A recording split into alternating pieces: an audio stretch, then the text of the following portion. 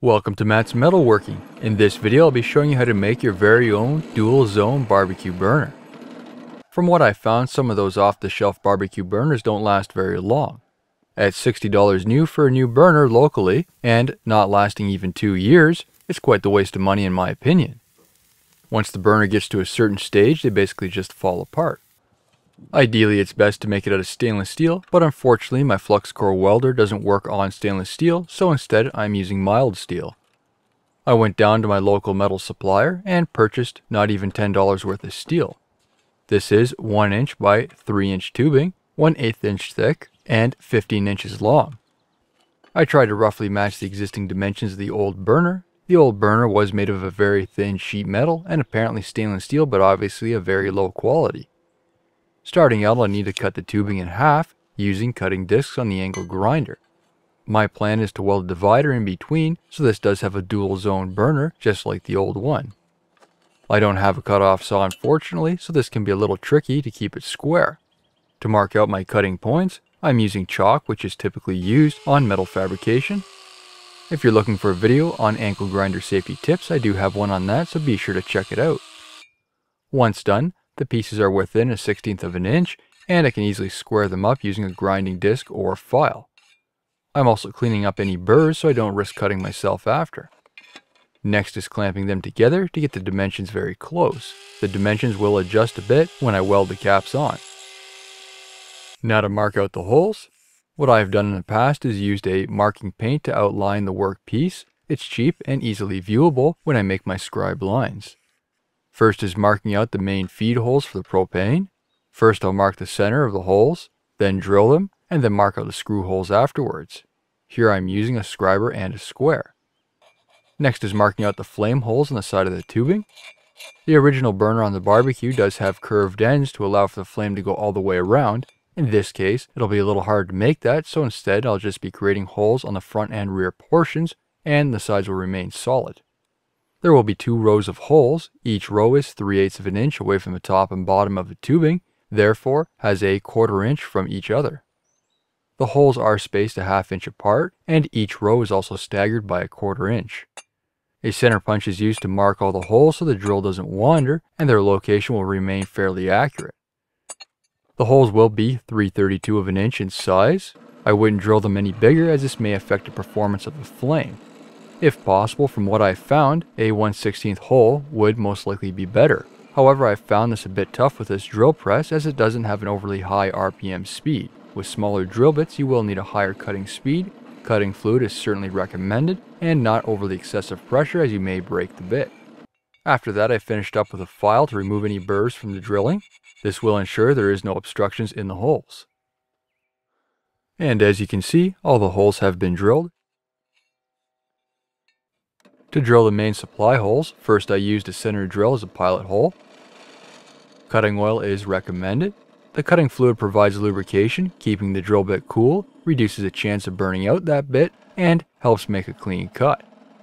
I picked the correct size of drill bit which was needed for the feed lines. This was based off the gasket size, which you'll see a little further on in the video. With a larger drill bit, a slower cutting speed is needed, and cutting fluid is a must. Being that this is a bigger bit, there is a greater chance of that piece grabbing, so you can possibly hurt yourself. It's best to clamp down the workpiece instead. Once those main holes are made, I made a square center line and then marked out the holes where the feed tubes screw on, basing it off the gasket. The hole sizes are based off the self-tapping screws I'll be using. Some models of self-tapping screws can drill their own holes, however, I prefer to drill a pilot hole instead. This allows for easier installation and prevents them from wandering. For the caps, these are made out of 1/8 inch sheet metal. Using paint to mark the outline, then cutting the piece using an angle grinder and a cutting disc. Using a bench grinder, I sized up the caps. There is 3 caps in total, 1 for each end, and then another as a center divider. I want these caps to have a nice tight fit so it's easier to weld in, and hopefully there will be no leaks. Considering the tube corners are rounded, I did square them slightly so the caps fit a little bit better. Then, touch up everything with a file, hand fitting the caps.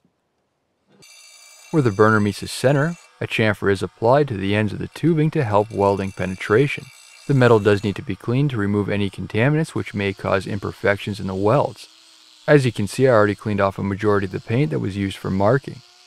Using an abrasive pad on the grinder, again I went over the areas I will be welding so the surface is properly prepped. The end caps get installed. They do fit reasonably tight so they won't move while welding, and everything is squared up accordingly.